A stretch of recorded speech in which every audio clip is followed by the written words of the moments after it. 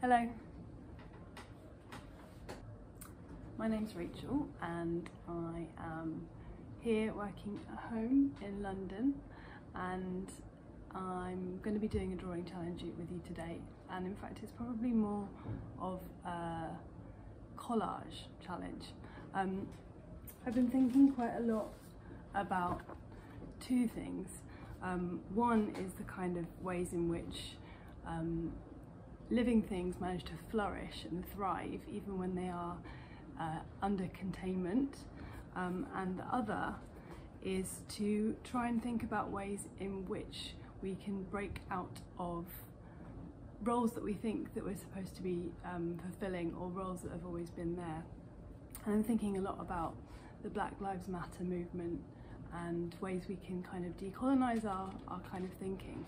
And I've prepared for you a series of templates which I am aiming to use as kind of almost like backdrops to collage onto. And these are informed by the idea of glass and about being behind glass. This is a window of the bedroom that I spent the predominant part of lockdown in. These are just some digital drawings I've done.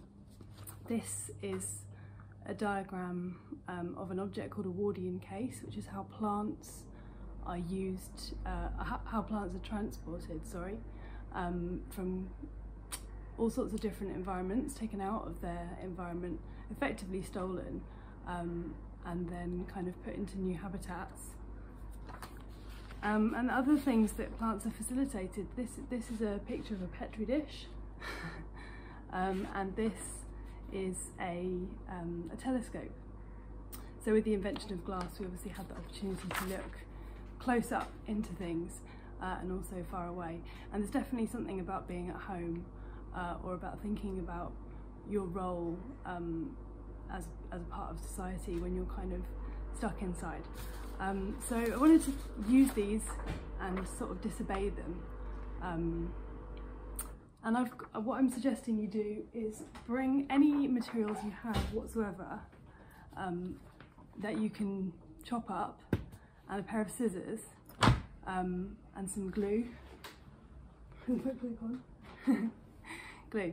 So yeah, with collage, what you're aiming to do is make lots and lots of shapes that you can then kind of go wild. And I kind of like the idea that that things that are alive are kind of too unruly in a way to be contained into these kind of systems, these potentially kind of violent historical systems.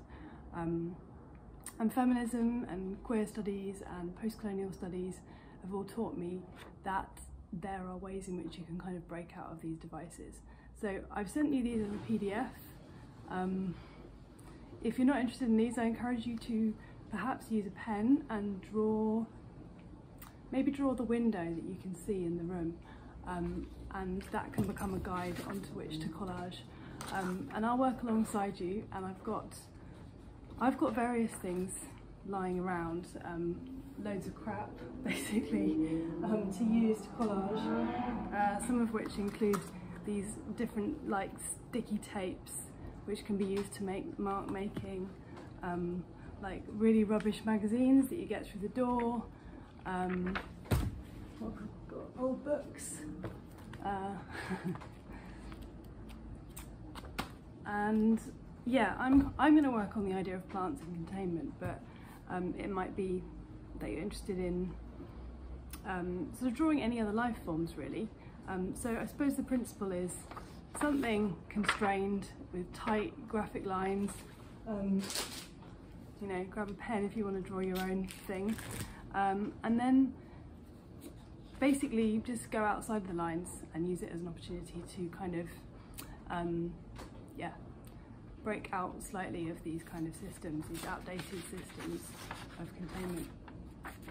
Yeah, so I'll join in with you, and I'll be doing some drawings, and I'll also I'm going to stick up some pictures actually of artists whose work I think is great. And the other thing is that you can also stick, of course, when you're using collage. I've got some plants, Whilst in lockdown, I've made a kind of rudimentary flower press. So I've been collecting some leaves. Maybe they might work well to collage. Here's a kind of slightly dead looking poppy, but that might start to, I might start to build into that. Yeah, so I'm really looking forward to seeing what you can do, either to use or not use the diagrams that I've kind of started with. If nothing else, I had a really fun time making these digital drawings. And yeah, hopefully we can share together some of the different collages that we've made, and you can enjoy kind of cutting up and sticking whatever you have lying around. One thing I've got, which I will add, which I'm looking forward to using, is I've got loads of this plastic sheeting, and I'm kind of looking forward to kind of working back into the sort of window or glass part of the drawing as a kind of layering device. I haven't done that before. So yeah, see how it goes, and we'll check back in soon.